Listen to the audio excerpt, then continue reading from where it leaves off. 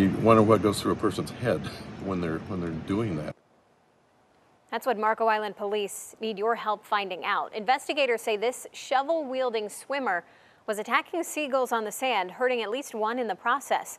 Now the hunt is on to find the guy. NBC2's Gage Goulding is walking us through this pretty alarming case of animal cruelty. Most people come to the beach to enjoy the water and the wildlife. One man, though, spent his time here on Marco Island's South Beach taking swings at a seagull with a shovel. We've all seen them, we've definitely heard them, and some might hate them, but this guy took that to a whole other level, swinging an orange shovel at the birds. What was their motivation?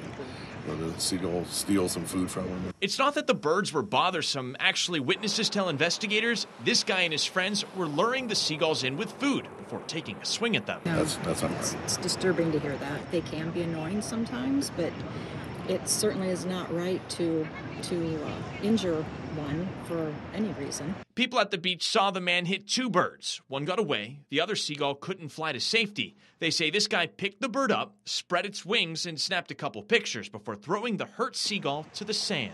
That's not cool. You can't do that. FWC is now taking care of the seagull, but police want to take care of this guy with justice. If you know who he is, call Crime Stoppers. Reporting on Marco Island, Gage Goulding, NBC2.